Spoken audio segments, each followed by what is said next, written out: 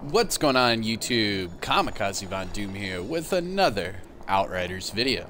Now it is April 1st and today is launch day for Outriders. So without further ado, let's go ahead and show you my launch day build for the Pyromancer class.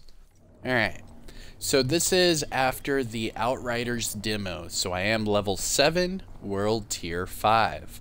I was able to get one legendary on this character, being the Torment and Agony pistols. But besides that, the rest is all blue gear. But there is method to this madness. And before I can get into the build, let's look at the skills that I have chose for launch day. Alright, so starting off, I have Heat Wave. This basically, just like the Devastator Earthquake, kind of the same deal, just instead of rocks moving, it is fire. It ignites the enemy, and yeah, pretty cool.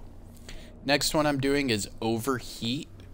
Now, Overheat is pretty wicked. What I do in my strategy is I'll use Heat Wave to catch enemies on burn, and then I use Overheat. Because if you can read it right there, it says enemies afflicted with burn will receive 135 damage instead of the 11 damage. So it's a big boost. So what you want to do is you want to get them on burn and then hit the Overheat, and that'll just mess them all up. And then finally, kind of the same logic goes here with the Thermal Bomb skill. So if the enemy is already on a burn, it'll really mess them up and explode. When they explode, they do 336 damage. It's quite a spectacular sight, I promise you. So what I do is I go with Heat Wave, I catch them on fire, and then I can either go with Overheat or Thermal Bomb. Either way, as long as the enemy is on burn, it's really going to do some cool stuff. So back to the build. Overheat, Thermal Bomb, and Heat Wave are my skills. So let's look at the gear. Starting off with the headgear. Thermal Bomb mod on the headgear. It is called Lasting Fire.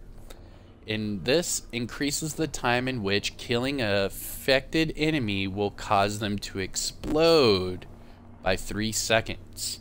So, now you need to kill them within 3 seconds of them being affected by the thermal bomb. And as long as you can do that, they will explode, and it's really cool.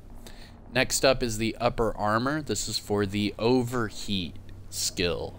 And this one increases your weapon damage against enemies that are damaged by that skill by 25% for 8 seconds. So wherever you're aiming that Overheat skill, just make sure you shoot those enemies as soon as you're done hitting them with that skill. Next up is the lower armor. This one comes with Burnt Out. It is a mod for the Heat Wave skill.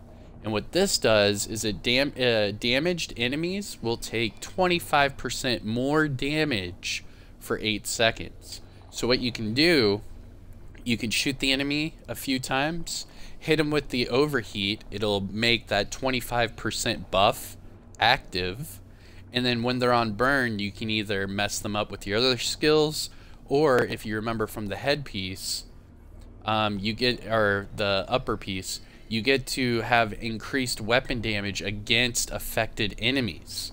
So if you do it right, you can get 25% extra damage on the front half and the back half of using your skills.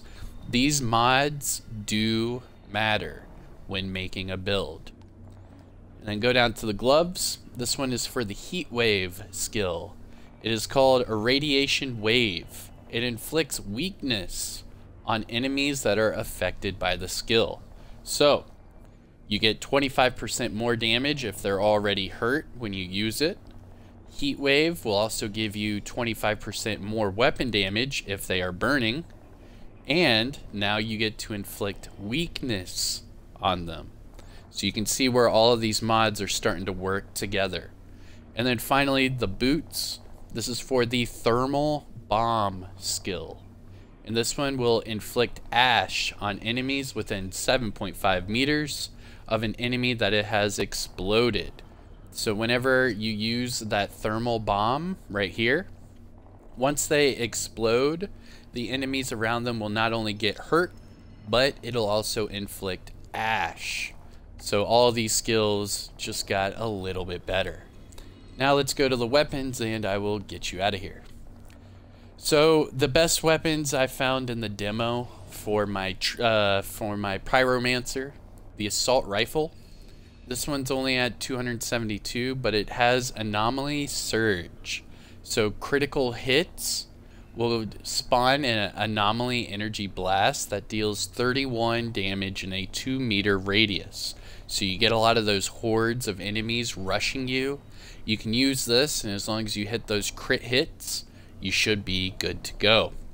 Now remember, it has a crit multiplier of 125 and crit damage buff of 12.8 for this assault rifle. And also keep in mind, this is only for level 9 gear, so this is just for the start of launch day. I'm sure in the next day or two I'll have updated builds for all of these characters. Next up is the shotgun. Pump shotgun does so much damage. Now I know the automatic shotgun's a lot of fun, but you lose bullets really quick and they don't do as much damage. So what I did is I went with the pump action shotgun. That way I get more damage, and this inflicts weakness on enemies that I shoot with it. So I get a lot more damage and I'm also inflicting weakness. And then finally, like I said in the beginning, I did get the Torment and Agony legendary pistols on this Pyromancer. Now just to do a little overview, it comes with 2 different mods. One is a tier 1 mod and one is a tier 3 mod. Now it is level 9 because I did get this in the demo. So these mods, Judgment Enforcer, this is your tier 3 mod. And shots will mark the enemies. When reloading, it'll deal 3 times your weapon damage to every enemy that is marked. These marks are removed when you change weapons. So if you're running around shooting them with the pistols, you can mark them all, and then when you reload, it'll deal all that extra damage. And then the other mod is a tier 1, and it's called Clip Combustion. Reloading your weapon will create a shockwave, dealing 75% damage to enemies within 5 meters. So all of those rushers, hordes of enemies, things like that, this is perfect. So using the Judgment Enforcer, every time you shoot an enemy, it'll mark them. When you reload, it'll do damage to them. And then on top of that, when we reload, the Clip Combustion will release a shockwave that'll hurt enemies all around us. So just overall, this is a very, very strong legendary weapon. Alright, now this is the Pyromancer, so the only other thing I can really show you is my class. Now what I did is I chose to go the route of the anomaly, or skill builds, as you will. It is called Tempest, and what this is going to do is it's going to rely more on my skills, giving me both life, more damage, and just better cooldowns. So through the demo, you were only able to do 2 of them. So what I did is I went with Anomaly Power to help my skills become more powerful, and then I went with the cooldown. That way I have my skills faster and they are also stronger. So that's pretty legit. And that is it. This is my Pyromancer launch day build. I went ahead and I spec'd fully into Heat Wave, Overheat, and Thermal Bomb. Now let me know in the comments section below if you guys use the Feed the Flames skill, because that's a whole different conversation. I'm not a huge fan of that skill, but maybe one of you can convince me otherwise. But alright, I'm Kamikazevondoom. Hope you are enjoying launch day of Outriders. I know I am. Don't forget to hit that like, support the channel by subscribing, and I will see you in the next one. Peace.